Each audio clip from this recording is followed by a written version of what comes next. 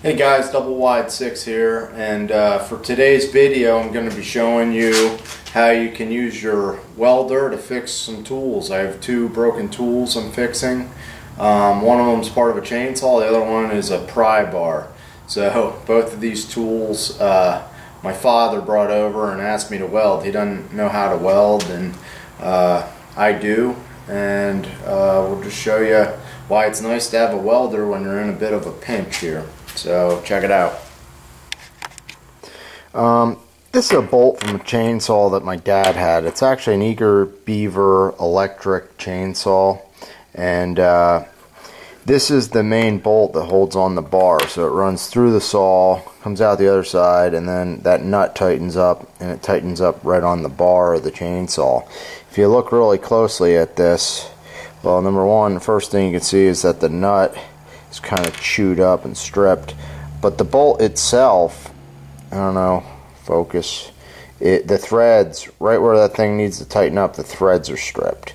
So he can't use this saw, and he said that he can't, the parts aren't available for it. It's like a specialty bolt. So what I'm actually going to try and do is try and weld on here and then grind it down and retap these threads for them.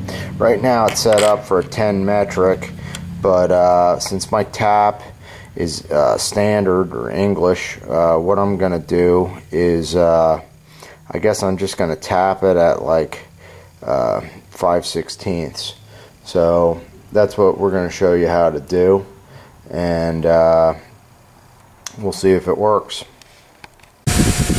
First step is just cleaning it up, getting all the oils out of there, so it'll take a little weld. And I'm just putting it on the wire brush, and then we're just gonna put a few little tack welds on it. So as you can see, I've welded this, and I ground it, and I'm just using a vice grip, and I'm spinning it on the wheel on my grinder. So now we're going to try and take a die and put some threads on this thing. So the die I'm using, I'm just going to use a 1/4-20 because that's a very standard thread, and like I said, I don't have metric. So I've got it chucked up here in the vise, and we're going to oil it up and run this down. So I'm going to start out with a little oil, just like that. Take our die,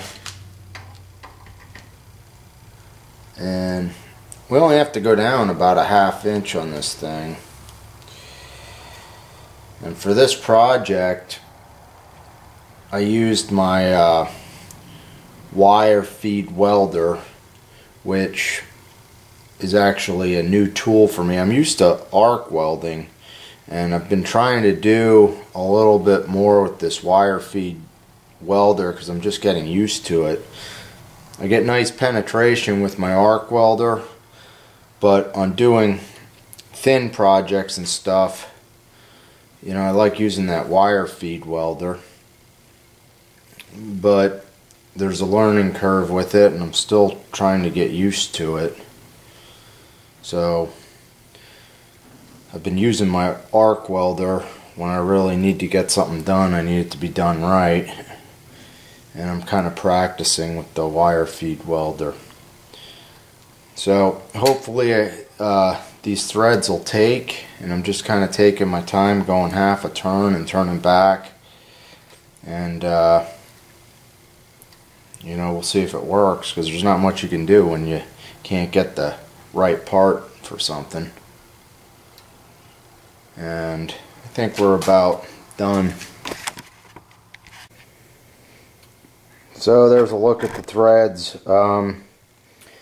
They look pretty good. I mean, it was a lot better than it was. It was like completely stripped. So hopefully it works out. So I got a lock nut, different than the 10mm nut, and seems to be going on there nice. So that's the bottom already. So I'm pretty happy with that. I think that'll work out for them. So here's a look at it all done, and you can see, you know, it's probably not perfect, but I think it'll serve its purpose. It's for an electric chainsaw, so it's not like a commercial saw. It's going to be used all the time. And you know, that's just a cheap way to fix something. If you need threads on it, or you have a bolt that's stripped, like a specialty bolt, I guess I should say, and there aren't parts available. So that's fairly easy to do. It took me about, I don't know, less than 15 minutes, and you know, I couldn't order a part and have it here in 15 minutes, so it's gonna work for me. So thanks for watching my video today. I'm Double Wide 6. You can check out my channel. I have a whole bunch of repair and small engine and pool and all kinds of videos up there. So thanks for watching, and please subscribe.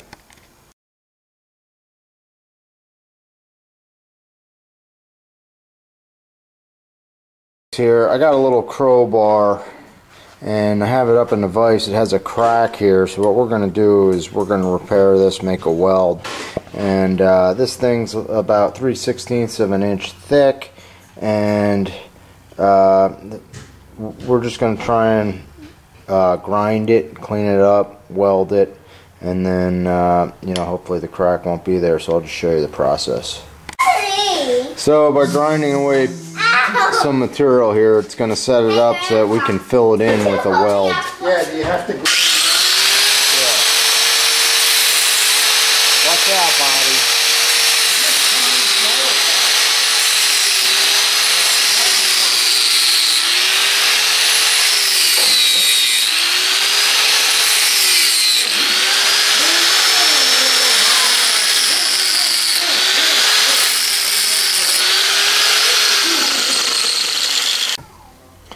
So here's a look. You can see the crack real well there. I ground out a fair amount of material, made a ditch. I also made a ditch on the edge because I'm going to fill that in.